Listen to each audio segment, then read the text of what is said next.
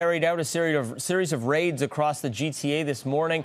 Officers executed more than 50 search warrants in Toronto, Durham, York, and Peel, which targeted an alleged criminal organization.